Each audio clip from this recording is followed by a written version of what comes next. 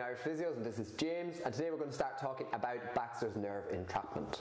So the Baxter's nerve is a nerve that runs along the inside of your foot, and when it gets entrapped it can lead to pain along the inner aspect of your heel. So this can be often misdiagnosed in patients, as it is a common area along the inside of your foot where you can get plantar fascia pain or tib post pain, and 1 in 5 patients may have an entrapment of the Baxter's nerve as it passes underneath the foot. So with patients who have a Baxter's nerve entrapment, the symptoms that they may describe is pain in that area where it does not get better as the day goes, with exercise it gets actually worse. So that's different to our plantar fascia pain or with sometimes our tib post pain. It's also pain worse towards the end of the day as the foot starts to tighten up a bit more. That can potentially be leading to a little bit more entrapment of the area as well. And it's also not worse first thing in the morning. So these are the kind of signs and symptoms that we would look out for to differentiate between what is a Baxter's nerve entrapment or a plantar fascia pain or a tib post pain. 3 main causes for Baxter's nerve entrapment. One is direct trauma. So we see that typically in football, where someone has a tackle and studs get placed on the inside of the ankle, which can cause pain and sometimes tingling pins and needles on the inside of the foot and inside of the heel bone.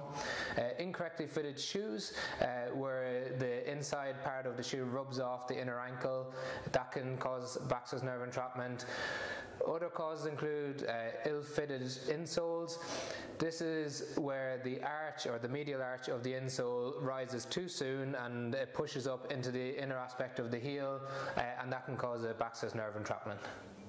So for diagnosis of a Baxter's nerve entrapment, it is quite tough to get that accurate diagnosis. So sometimes patients will have been treated for a few different things before getting that diagnosis that it is that area that is entrapped. So we would usually get patients sent for an MRI to rule in and rule out other structures that may be causing that pain around the area. So the MRI might rule in if it is a tib post pain or tib post tendon issue or plantar fascia pain, and you can also get that done with an ultrasound scan as well. When it comes to entrapment of the nerve, it is tough to sometimes pick up if there is any irritation of that nerve on an MRI or an ultrasound. So it is through a process of elimination that this diagnosis is usually delivered.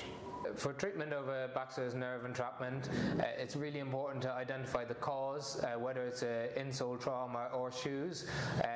If we don't change that, regardless of how good our treatment is, the symptoms won't improve. So once we've figured that out, we look at things like nerve gliders. These are simple exercises such as slump sliders in a seated position or lying on your back. We can link some videos to them below. This encourages the nerve to get moving again after it has become inflamed. Anti-inflammatories can help calm down the nerve, and in more irritable cases we would look at a steroid injection into the medial compartment of the ankle.